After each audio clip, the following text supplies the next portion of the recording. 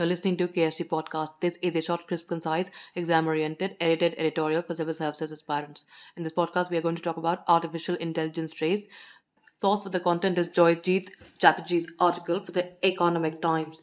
Artificial intelligence or AI is much more than just a buzzword nowadays. It powers facial recognition in smartphones and computers, translation between foreign languages, systems which filter spam emails and identify toxic content on social media, and can even detect cancerous tumors.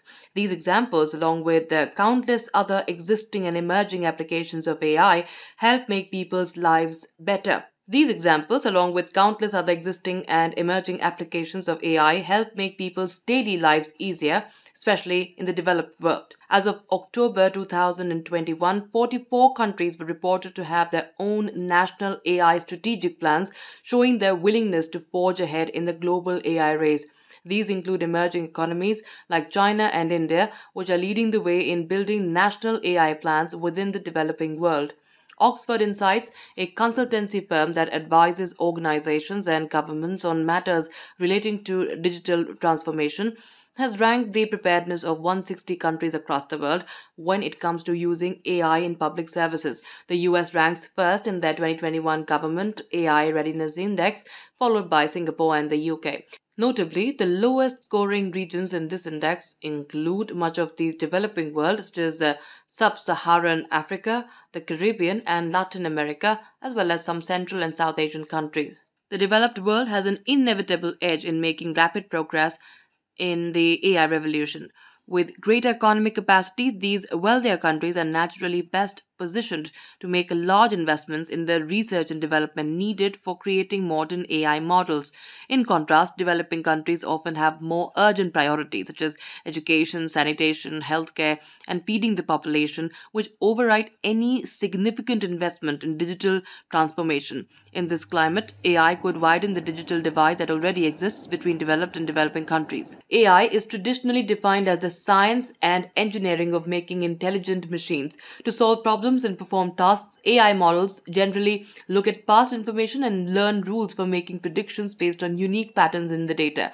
AI is a broad term comprising two main areas, machine learning and deep learning. While machine learning tends to be suitable when learning from smaller, well-organized data sets, deep learning algorithms are more suited to complex real-world problems, for example, predicting respiratory diseases using chest X-ray images. Many modern AI-driven applications, from the Google Translate feature to robot-assisted surgical procedures, leverage deep neural networks.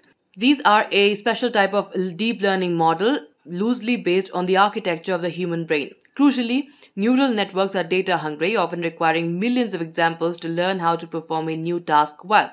This means they require a complex infrastructure of data storage and modern computing hardware compared to simpler machine learning models.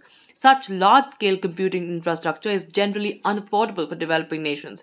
Beyond the hefty price tag, another issue that disproportionately affects developing countries is the growing toll this kind of AI takes on the environment. For example, a contemporary neural network costs upwards of $150,000 to train and will create around 650 kilograms of carbon emissions during training. Training a more advanced model can lead to roughly 5 times the total carbon emissions generated by an average car during its entire lifetime. Developed countries have historically been the leading contributors to rising carbon emissions, but the burden of such emissions unfortunately lands most heavily on developing nations. The global south generally suffers disproportionate environmental crises such as extreme weather, droughts, floods, and pollution, in part because of its limited capacity to invest in climate action.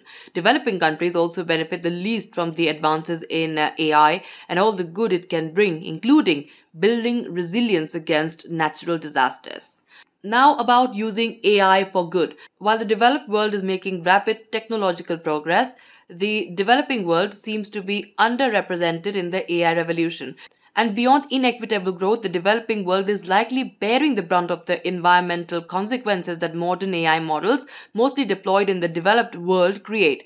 But it's not all bad news. According to a 2020 study, AI can help achieve 79% of the targets within the Sustainable Development Goals. For example, AI could be used to measure and predict the presence of contamination in water supplies, thereby improving water quality monitoring processes.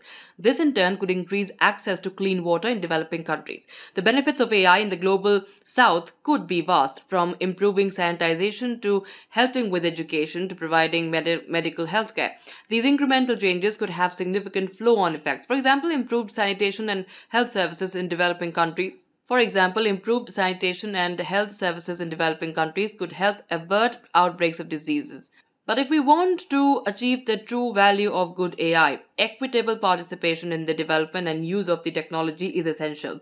This means the developed world needs to provide greater financial and technological support to the developing world in the AI revolution. This support will need to be more than short term, but it will create significant and lasting benefits for all. That's it for this podcast. Thank you so much for listening. To join KSG India courses and to crack the IAS exam, visit ksgindia.com. You can also get a PDF of this podcast on ksgindia.com. Thanks for listening.